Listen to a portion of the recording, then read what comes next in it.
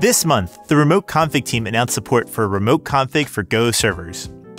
I wanted to go through a handful of different ways that we can use server-side Remote Config in Go to our benefit. You might be asking yourself, how can I use Remote Config and how is it relevant to my use case? Or Remote Config for servers? Well, let's say that you have an API that you are in the process of upgrading the backend implementation for.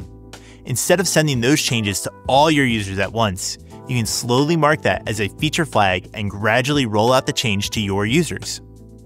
You can then see the results of this gradual rollout over time to verify whether the change was successful or if it wasn't.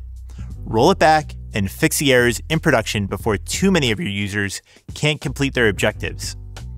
Monitoring these changes allows you to continue to push changes to your project and keep those continuous integration and continuous delivery engines going. You can also use Remote Config to make tweaks to your project in production without doing a new release. If you're running an AI application, maybe powered by Jenkins for Go, which also came out this month, you can switch to a different model from the Remote Config backend without redeploying your app. This allows you to easily upgrade to newer models over time. Let's take a look at adding remote configuration to our server environment. As an example, we are going to be running a fictional code store called Coder's Cache. We want to test a new checkout flow, but we want to do it safely so we don't take our website down if things go wrong. What we will do is roll out this feature to a small percentage of users based on randomization ID. In this case, it will be a randomly generated string. So if a user does run into the issue, they can refresh their page and hopefully get the old version of the cart. We can then record metrics of how many folks were able to finish checking out on that new page after we made the change. We start by going to the Firebase console and visiting the remote configuration page.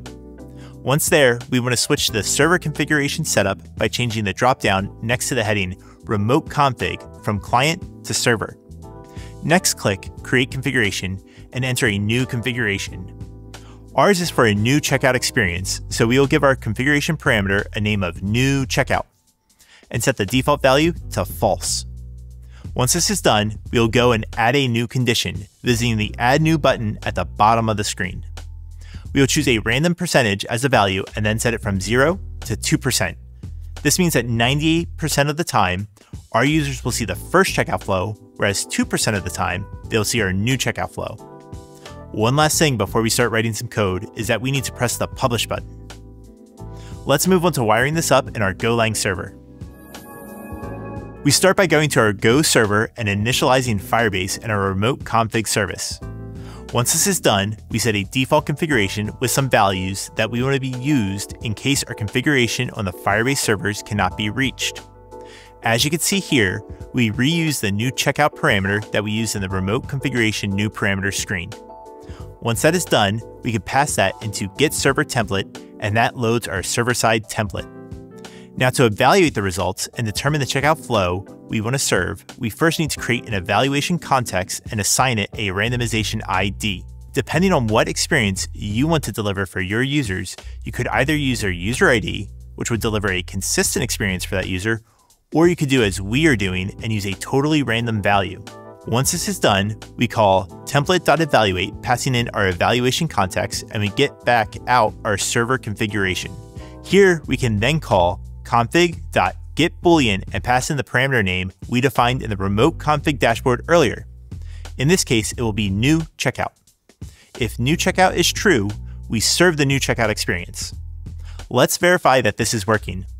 I'm going to visit my demonstration site, and on first load, I get my original checkout page. It may take some refreshing before I see the new page, so give me a moment while I continuously refresh.